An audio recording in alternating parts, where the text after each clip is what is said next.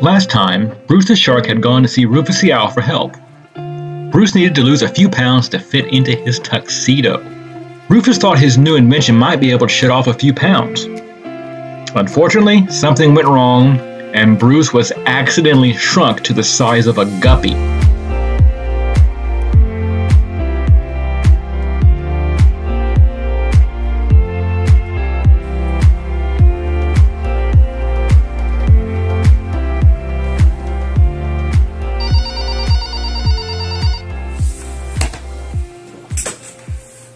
Hello, Denise? Oh yeah, Sean and friends? Oh yeah, send them back. Thank you. Hey guys, come on in. Yes, take a seat. Hey Sean, Rufus, Hulda, Siri, Hopper. Hey Bruce, how you doing? Yeah, I'm sure. So sorry. So, Rufus, what are we looking at? I see. Is there any way to reverse it? I was afraid of that. So, what do? How do we make Bruce big again? Your growth serum? Yes, Sean used that on his pumpkin.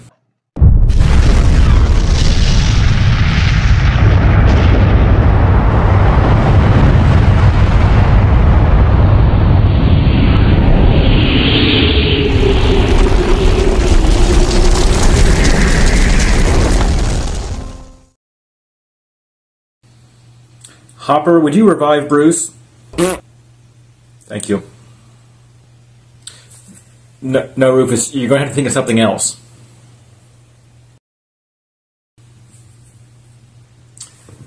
Oh, because you're no longer big, you think people are going to bully you because of your small size?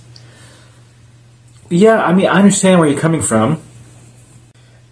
Yes, Hulda.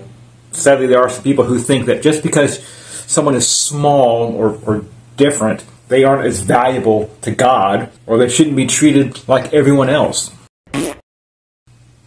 My thoughts exactly, Hopper.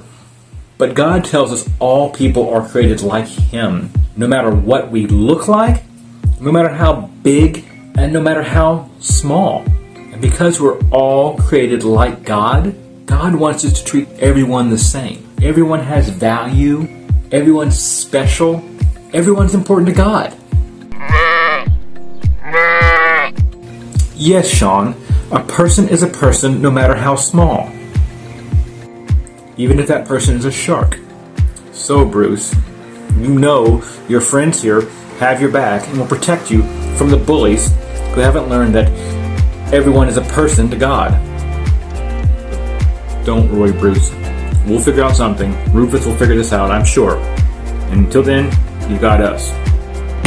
Thank you, Hopper. I know you'll look after Bruce until we find solutions. Until then, Rufus, you get to work. Let's see if we can make Bruce big again.